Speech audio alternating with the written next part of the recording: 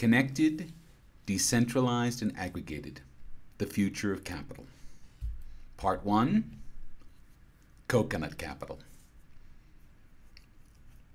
4 years ago, Marico, which is an Indian health and beauty products company, tried a bit of an experiment.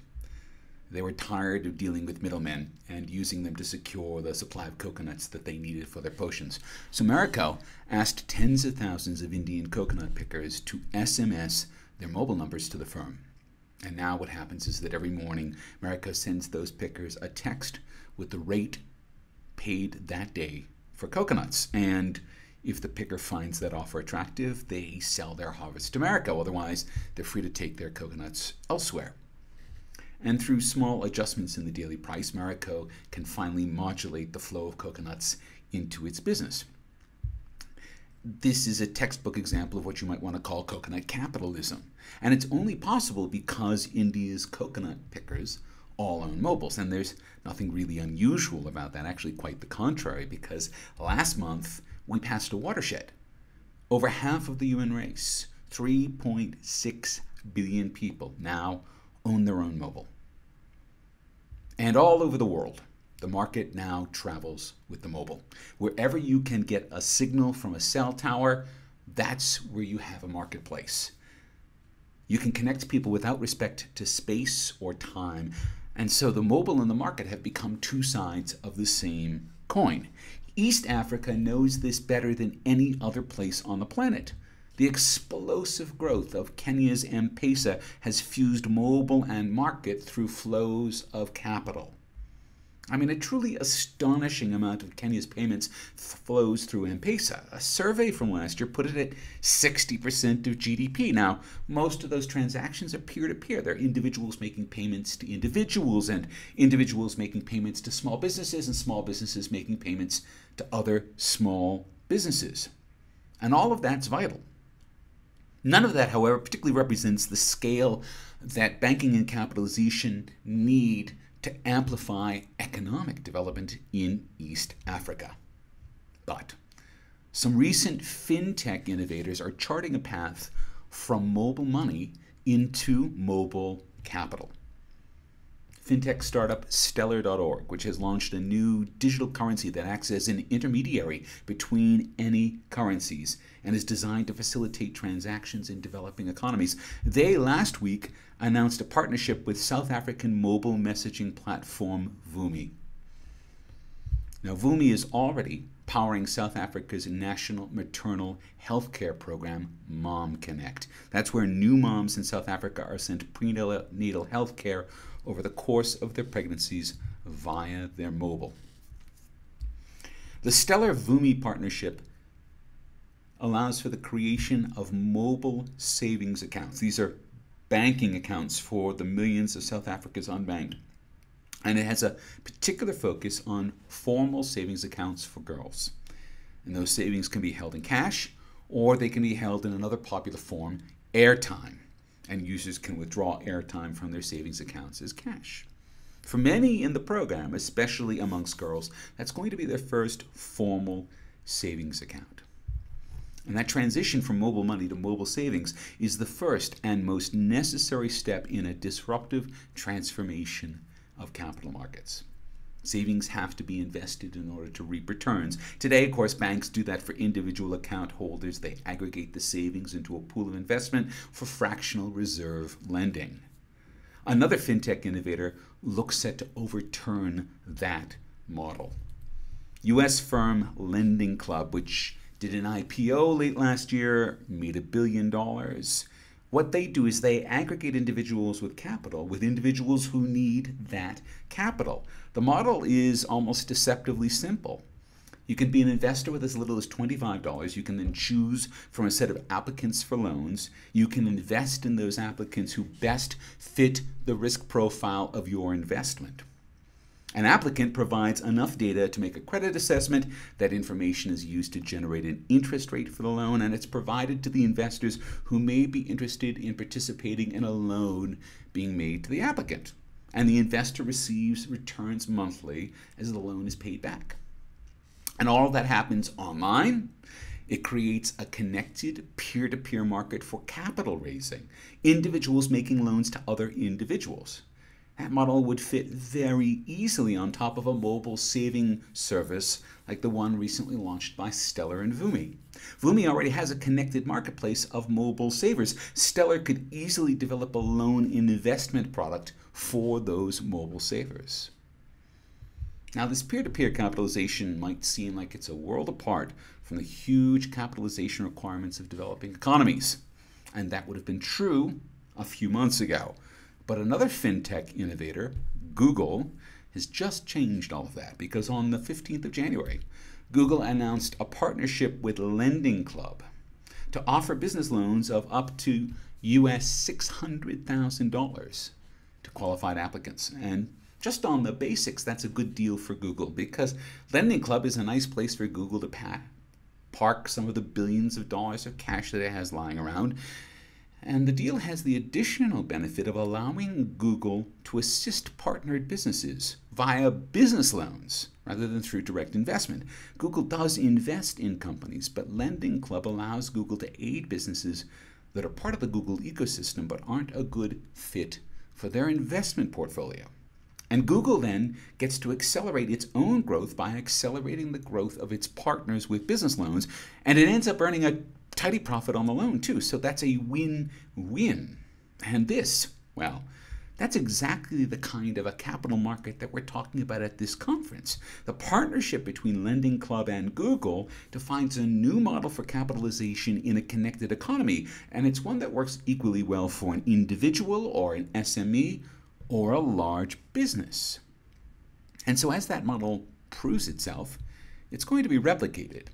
Companies that aren't as large as Google but maybe have aspirations, well, they're going to start to build the mechanisms to create business loans that they can make to companies that will accelerate their growth.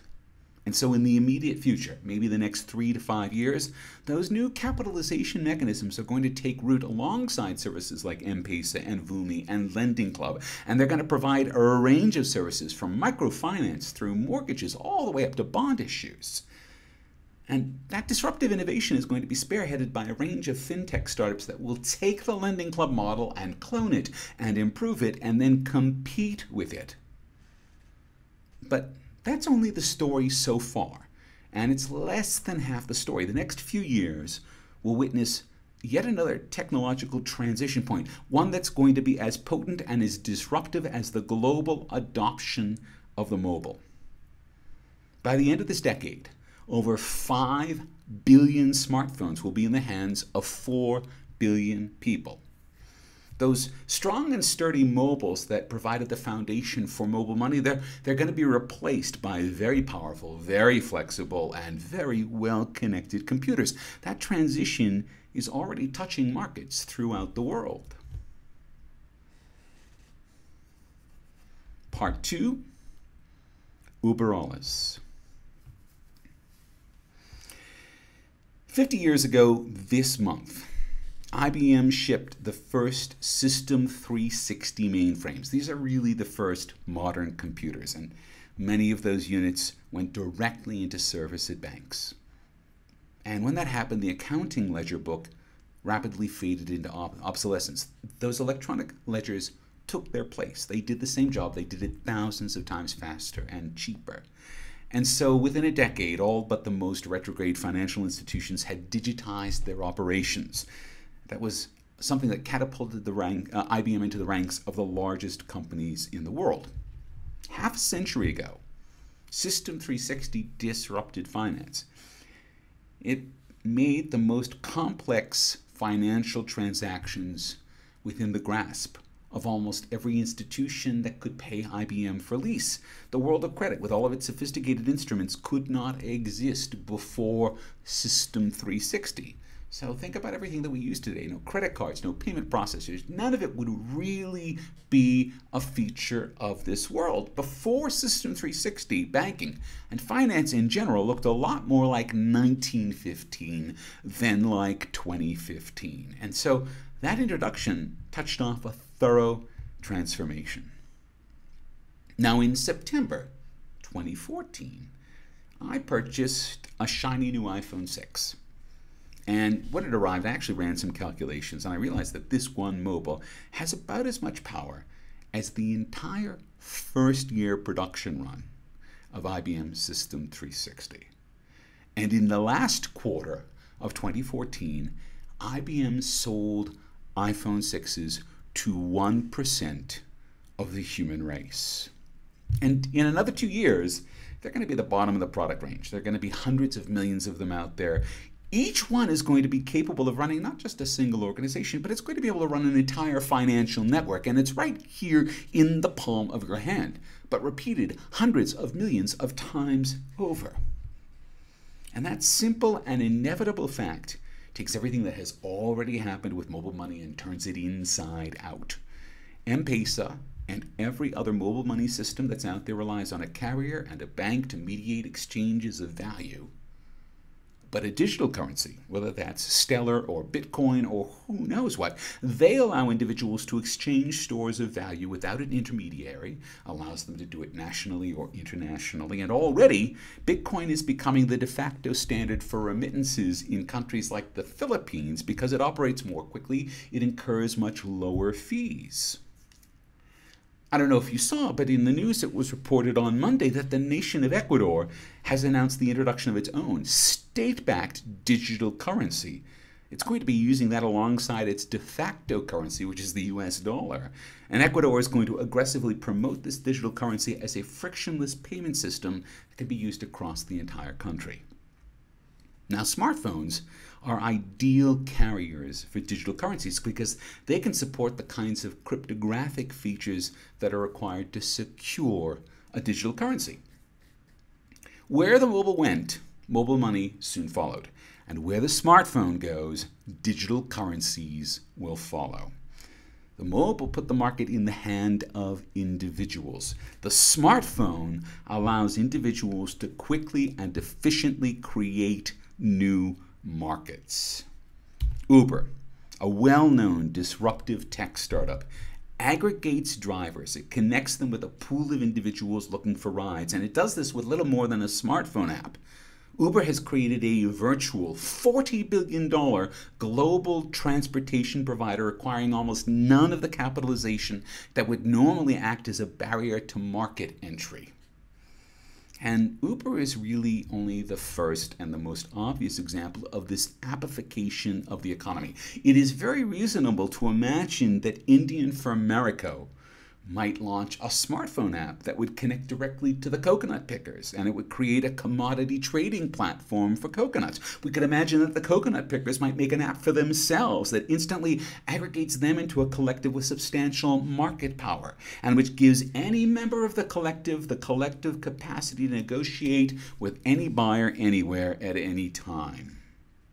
And now, imagine that this is happening in every other possible markets that exist today and markets that will exist tomorrow because of the power of the smartphone to remove the frictions that have always prevented market formation. A few years ago, Marc Andreessen, who created Mozilla, which was basically the first web browser, he stated confidently that software is eating the world, and we can add a corollary to that. Connectivity is eating markets. Those markets don't stop with physical items like coconuts or services like transportation. Every market will be transformed, including the capital markets. And so, within a decade, the global banking system and capital markets will be shaped by 4 billion people with 5 billion smartphones. And each of them are going to be using a range of currencies, state currencies and digital currencies, to support market activities. That world is simultaneously decentralized because banks will be increasingly disintermediated by smartphones, and re-centralized because the appification of markets creates rapid and fleeting aggregations of labor and resources and capital. So how do we leapfrog the 20th century mechanisms for capital raising? I mean, that's the question that's confronting us as we discuss how to bring capital markets into East Africa. And so just as M-Pesa leapfrogged the 20th century payment systems and thrust Kenya into an economy that basically no one predicted, there's an opportunity to create a new platform for capital that leverages the combination of connectivity, decentralization, and aggregation to amplify the capacity of individuals and organizations to create capital markets. Lending Club and Google are already most of the way toward a definition of a new kind of capital market. I want you to study what they've done, replicate the best bits. Picasso once said that good artists copy, but great artists steal. Now, big banks find it difficult to stomach activities that disrupt their markets. They can innovate around the edges, but transformative innovation will almost always come from small fintech startups with nothing to lose.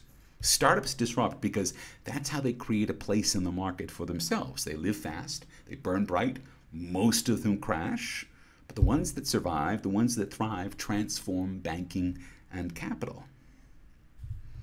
Can you identify these companies? Can you trust them to lead the way into the amplification of the economy? And can you embrace a disruption of the way that you do business today? Cast yourself back to those bankers in early 1965. They had no idea what was coming. And we are roughly in the same position, except this time we have a precedent to learn from. We know that everywhere the smartphone goes, capital markets will be transformed. Now, we might not know the precise shape of the future of capital, but we know that it's connected, decentralized, and aggregated.